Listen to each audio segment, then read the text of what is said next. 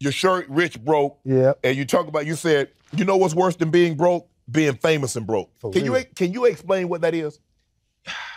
Shit, social media. Most of them was on there. But no, I mean, what made me say that was because I remember I saw it when I first moved to Atlanta. I'm not gonna say who it was, but it was a comedian I looked up to, I watched or whatever, and I saw him on the bus, and it made me real like, damn, I don't want to be like that. You know what I'm saying? And inspired me to make sure I never have to lean on nobody. Even with this accident, I was like, dang, I hope I don't need nobody. You know what I'm saying? But I prepared myself back then. You know what I'm saying? Because I don't want to be that guy that's famous.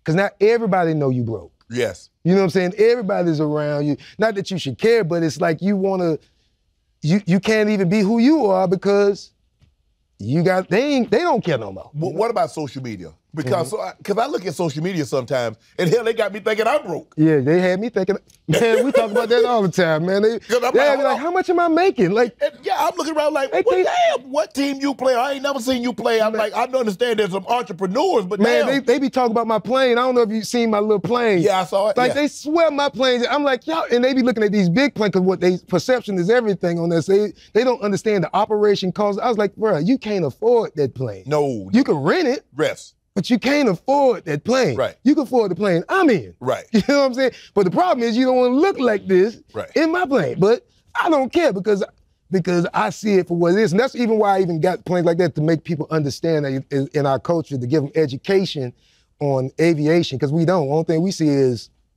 what they show on the gram. So I try to show something different. That's why I use my gram for, to inspire and to try to show what we don't see as far as in our culture. How have you been able to be successful, keep a large portion of your money while trying to explain, like, look, I mean, you have nice things. You want to do, you like, I take my old lady on vacation, I take her out to eat, I buy a nice thing. That's what this rich broke lifestyle is. But you have to understand now, you got to sustain this for a long period of time. Now, I'm going to be able to tell jokes for another 20, 30 years. Yeah. But by the same token, you don't ever want to feel like, I got to do this. Yeah, that's why I said that situation made me understand it early. You know what I'm saying? In my 20s, I saw it, and I was like, all right, I'm gonna make sure I'm straight. I'm gonna make sure I don't need nobody. So, all right, let me buy a house. Don't have to pay no payments on it, boom, boom, boom. If nobody can't kick me out no more, boom, get a car, pay for it. I ain't gotta worry. The perfect example, when 9/11 hit, I ain't had no bills because they was all paid for. I mean, you had utilities and stuff like that, but I had no overhead. Right. And on that time, you probably had people call you. People that I thought had more money than me calling me, asking me for stuff. Right. You know what I'm saying? But because they was calling debt in the bills they had.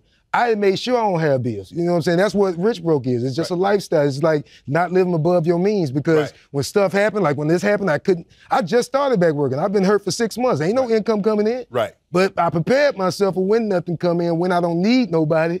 I mean, where I don't need nobody. You know what I'm saying? So that was just my whole way of thinking. You know, sometimes, Duval, is that what happens with celebrities and entertainers, athletes, is that you want the perception, you want to project. Yeah. And so you get things that you probably don't really need. Yeah. It's okay to have an SUV, but you don't need 5. Yeah, yeah. It's okay to get mom a house, but your mom's house shouldn't be bigger than yours. Yeah. Get something mom can upkeep, that she can maintain, that you don't have to staff for mom. Yeah, and you understand, when I buy stuff, it's for my family. Right. Everything I buy, if I buy property, it's like, all right, we can get this for everybody. They can just come here and boom, boom, boom, boom. It's either for my family or my daughter. You know what I'm saying? Everything I got when I pass is for my daughter. Right. But I mean, as far as you only have one child, right? Yeah, one child. You don't want no more? Probably when I get like 70 or something. 70 to do what? What the hell you gonna do?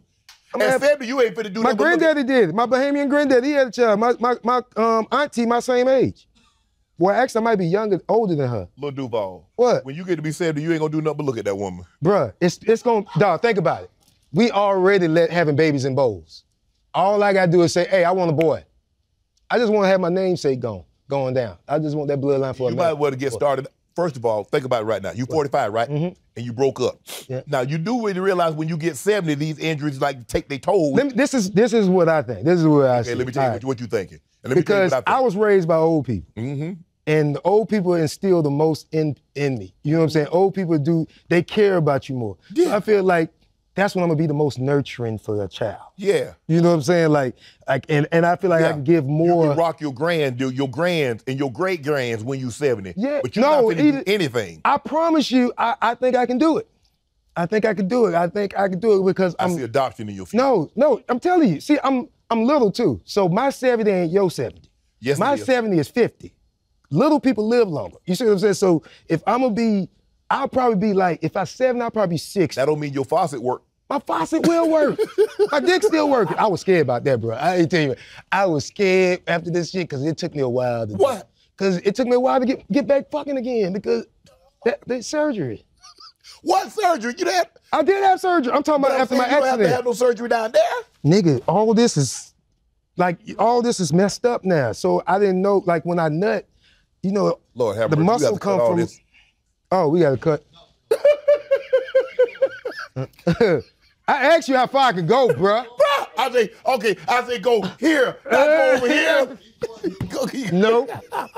You make me feel cool, man. Like, I mean, you make me comfortable. I don't talk like this around people, man. I know you don't. You my uncle, nigga. Shit. You know what to do. Hit the subscribe button and become an official member of Club Shay Shay, where we do something before two something.